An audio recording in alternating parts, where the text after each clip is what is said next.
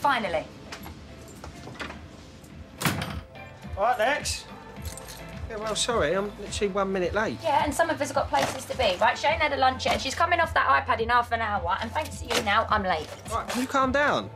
What exactly are you late for, anyway? I'm going to see Isaac. Lex said that he dumped you. Well, he wasn't thinking straight, so as soon as he lets me in, we'll sort it. Wait, he ain't even letting you visit? It's temporary.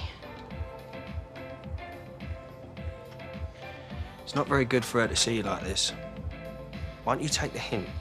Hey, jump ship while you still can. How about you do something for me for a change without sticking your boot in? I'm just trying to help. Lex! Your dad's here.